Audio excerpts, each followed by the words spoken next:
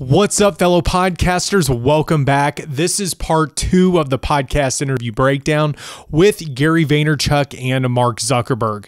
This video is packed with podcast interview tips and podcast interview questions for your next interview. Here we go.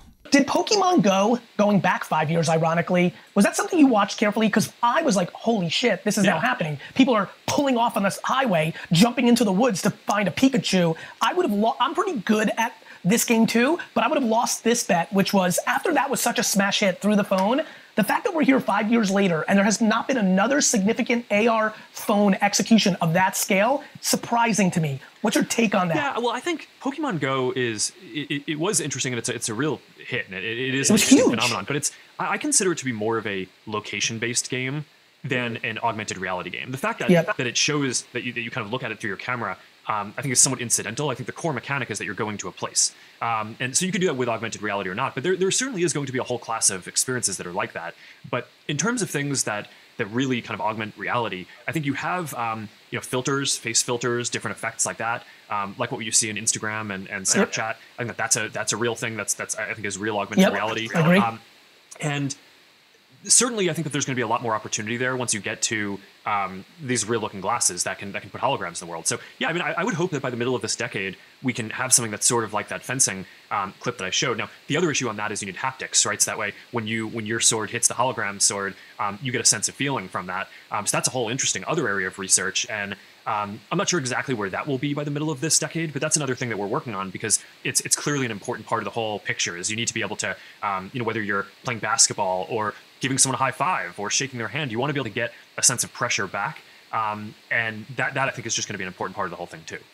Yeah. And once again, what do you mean? How research? Who's researching what to figure that out? And what technology is there? I wouldn't even know how to ask that because it's like he's talking about the sword hitting something to get the feeling that you are hitting another sword. Like who knows about that stuff? And with Gary is very good at predicting a lot of things. Just in case you don't know who he is, he's very good. Totally off topic, but I think it'd be interesting to, if I was just a random moderator, if this was a press junket or something, and we were all sitting there with microphones, be like, okay, you took a L on Pokemon Go and nothing ever came from it.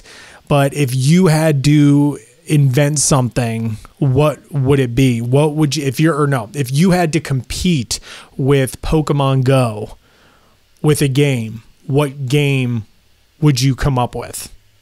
Or what type of game or a concept, something, just because I know he's competitive too. So it'd be interesting to hear his response. When you make a move like this to get the organization to this next place, I assume, because I think about when I do things, oftentimes it's more for my team internally than for the world. Like if they don't understand where I'm trying to take Vayner or my stuff, then I've got no shot. Was that a thought about this in a lot of ways of like, hey, I got to make sure, because you're a massive company now, like is this like, I need to give everybody a North Star internally of like, look, no, this is what we're doing. It's not just refining the algo or a filter on Insta or something of that nature. Yeah, I mean, you get this because I mean, you're running a company here and it's like a lot of this is really just about making sure that our team knows what we're doing, right? I mean, running a company is about setting prioritization and principles for where you want to go. And I do think that it's the case that a lot of times the most effective way to communicate to the organization a level of commitment to something is to go say it externally, right? Because now people know that you're serious. So we've been talking about this internally for many years, right? I mean, we've been working on these VR devices for 7 years. We've just sort of steadily ramped up the investment to the point where now in 2021, we're investing $10 billion, more than $10 billion in this. So it's still not the biggest part of what we do, but it's very meaningful. I think that you'd be hard pressed to find any other organization that cares as much about this and is putting as much energy into building all these different parts of the future. And what I think you get for that is that Meta has become the premier place that if you care about these problems, you want to go work on them, right? So whether that's VR, we're building the best devices. AR, I think we're the furthest ahead in terms of actually building the consumer glass form factor and all the different research around that. You mentioned any of the other problems around that, whether it's haptics, or a lot of the software parts of this where people can interact. We're going to be the place where you can build all these different parts of the metaverse experience and then also weave them into Facebook and Instagram and WhatsApp. And before they start going off on another tangent, he said that they invested $10 billion into this research. It's like, Mark, I know you have a ton of money, dude, but I know it's not stroking a check for 10 billion, but when you're seeing that kind of money just go, does that worry you at all? Do you lose any type of sleep? Do you get that pit in your stomach? Like, or is it just another day, another dollar? Or are you just that confident? Like, it could be $30 billion. Like, what's your, like, or what amount of money would make you nervous? I mean, 10 billion. What? Jesus. That's going to be pretty wild. You said something that really caught my attention. Obviously, the far majority of people, almost everybody who's listening to this that runs a company is not going to be running a company of your scale. But what you said there was not only for your team, but did I hear the undertone there of the fact that you put out such a public commitment to this, you see as a recruiting vehicle to the best engineers in the game in this space?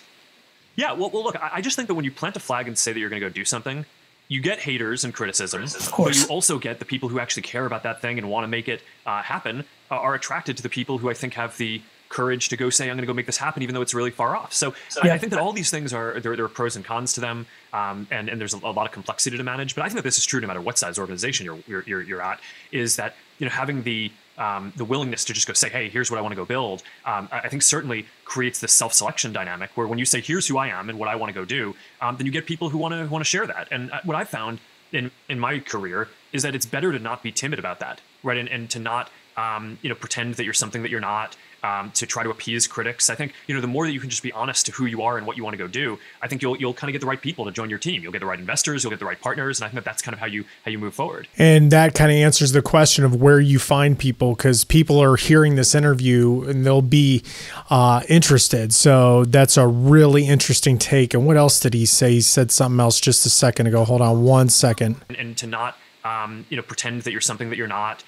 To try to appease critics, I think. So that'd be another good question: is how do you take constructive criticism but not appease the critics? Like, what do you take? Like, does something go off in your head? Like, man, that really is a good idea, or I'm seeing this problem come up a lot, and then either that or just versus some guy in the internet being like, this sucks, or like, I hate this change, da da da. So it's like, how do you differentiate between constructive criticism and active criticism? I think that's what he said. The more that you can just be honest to who you are and what you want to go do, I think you'll kind of get the right people to join your team. You'll get the right investors, you'll get the right partners, and I think that's kind of how you move forward. Now I'm going crazy selfish. I reference you and the company a ton in my content over the last decade as my macro thesis. Understand where the attention is. It matters so much. And I often reference your M&A behavior.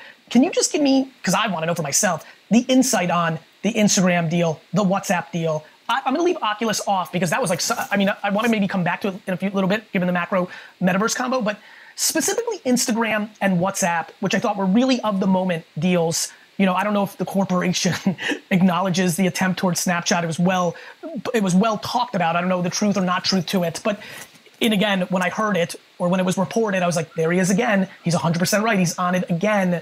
Like, TikTok must have been potentially a very different thing given the China-based and the complications. I'll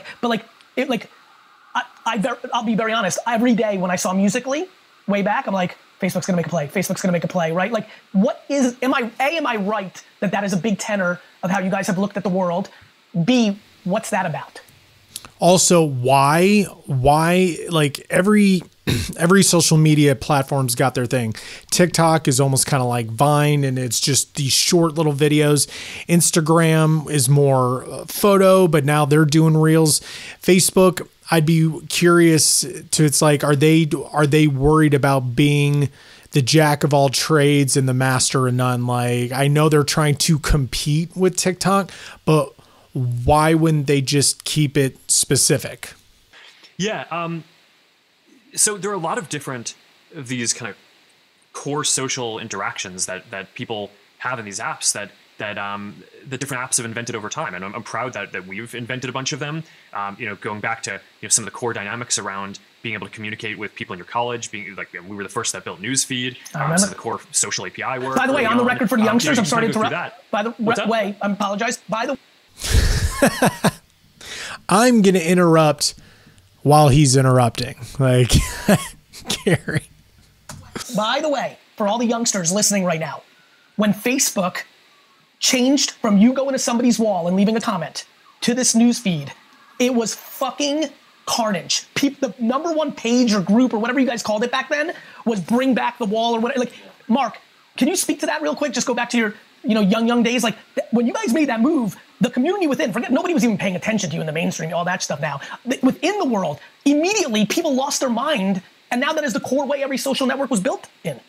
Yeah, I mean, look, I think sometimes when you invent these things, it's they can be disruptive, and I think you just kind of need to have the commitment to see it through. But going back to your point about some of these other companies, it's like there was a kernel with Instagram and with WhatsApp, and also with companies like Snapchat. I mean, I think that they created something that I think is really special and is awesome. Where I just looked at that and I was like, all right, okay. I got to get this out, or I'm gonna forget it, because I get lost in these interviews too. How do you know? Like they knew that he invented something and it was disrupting the space. People don't like change. Did you know what you were doing? Did you know it was going to disrupt the space? Did you know that the people were going to be pissed? And if so, you're getting 90% or what percentage of the platform was saying that this is a crap idea? But it's like, how did you know to stay with it? Or to change it or bend to the people? Or is it just like, hey, we're going to try this out? But it's like, even if you do that, how long do you try it out before you fix it and put it back? I think people often tend to look at these social apps and think that they're frivolous right early on. And I think that they're like these dynamics aren't important. And, it's filtered photos or it's, disappearing photos or whatever it is. But or I think that, it's only for college kids. Yeah. I mean, well, we had that, through our IPO and after when we were having a lot of business struggles, but it's, I kind of looked at those and I was like, hey, I think that there's something that's important here. I think the world is probably underestimating this. And I also think that we have the skills as a company to go grow these things to reach more than 1 billion people around the world. And because we've done that with the core Facebook experience. And I think that there's two skills there. There's sort of the building the social experience, and then there's the helping to ramp up a network around that. And that I think is also a core competence. So, I don't know what would have happened with Instagram, if we hadn't bought it. I don't think it's guaranteed that it would have grown to be as big as it is. Should I assume, because I'm a nerd when it comes to watching business behavior, that much like what you're doing with Metaverse now, which I think is the macro move of that, and that like in between now and that scaled world, the companies that have the kernels that do best in the attention graph, whether that's in the metaverse, video, so, picture, like that will always be a core focus? Yeah, absolutely. I mean, I think that's a key thing with this rebrand to Meta is it's not like now we're not focused on social media. I mean, that's going to be the bread and butter of what we do. That's the core thing. And our work to build the metaverse encompasses both building social experiences and building these future platforms like VR and AR. It's got to be both, right? We have to weave all these new technologies through these social apps, and because you want to be able to jump into the metaverse and a 3D experience from your Instagram feed, right? See your friend at a concert. We showed this as part of the keynote presentation. Just dive in and maybe be a hologram at the concert, but a lot of the discovery around that is going to happen through the core social platforms. So yeah, that's going to continue to be a focus. We're going to keep on focusing on growing and building apps and adding more social mechanics around that. I think that there's a lot more to invent there. And then I think that there's this next set of platforms, right? Where, one of the things that I reflect on a lot is, social media kind of grew up with the smartphone. When it comes to these apps and these holograms, or first of all, when it comes to social media, I'd be like, Mark, is it the goal to start replacing traditional media? Because that's what's already happened. And do you think that eventually social media is going to be the new media, and the television and everything like that is basically going to be like newspaper? Like no one's going to, I'm sure there's people watching you read the newspaper, but I'm sure the percentage is low. But is it just going to completely wipe it out? And also, he talked about these holograms and these concerts, going to concerts and things like that. Well, we're all going to, so is the goal to just keep, I know that experience is good, but is if people aren't going out anymore and people are just like, oh, I'll just do this at home. Like, are we all going to just be stuck at home? Is that the plan? Or what are some negative things that could come up? Because this is all great and cool. It's that like contact lenses and things like that. But it's like, do you foresee any negative effects? Facebook I started in 2004. And I think Apple was probably already working on their iPhone design by then. It came out in 2007. So, we didn't really get to shape what the smartphone was. No. We built a lot of most used experiences for it, but it sort of it grew at the same time. And because of that, I feel like the smartphone sort of grew in a way that it's somewhat limiting in terms of the type of social experiences that you could have. I feel like there's a lot of things that I would love to build that we can't build because we're kind of constrained into this, little rectangle and policies that some other companies set. So that's part of, for me, why I have so much passion about helping to bring about this next platform shift and accelerating it. Because I think the sooner we get to virtual and augmented reality, the better, the more magical these social experiences are going to be. And I just think, our platforms should be designed around people interacting with each other. I think that's like how we process the world as people. And that's just not how phones are designed. They're designed around apps today. Yeah. But I think, going back to your first question. Sorry, I'm pulling a Gary Vee and interrupting right now.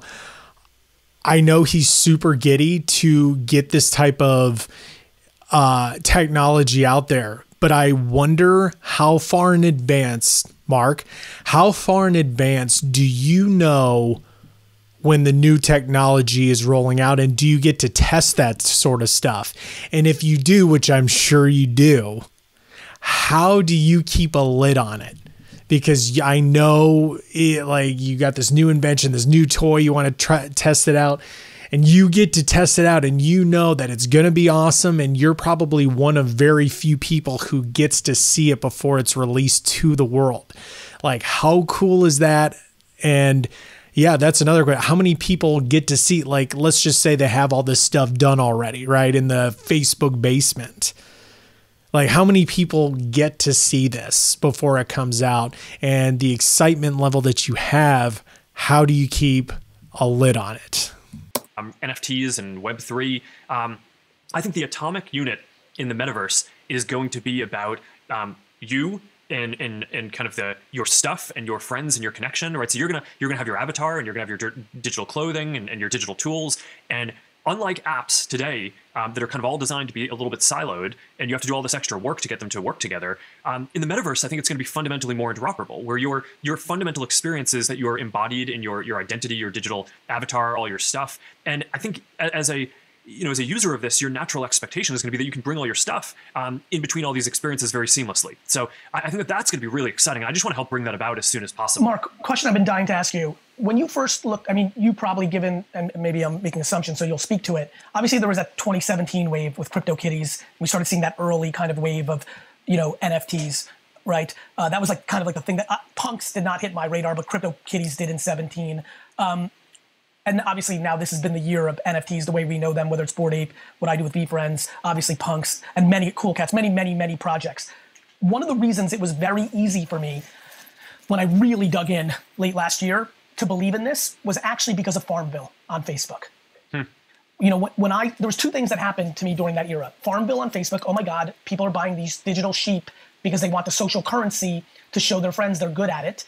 And then Zay Frank, I don't know if you remember Zay Frank. Yeah. Remember? Uh-huh. Zay Frank, who was one of the first video bloggers, he had people buy virtual ducks as little tip jars and have their name hover over it. And those were the first times I was like, oh my God, people are going to buy virtual things, virtual currency. In my book, Thank You Economy, I talk a lot about virtual currency in 2010, 11.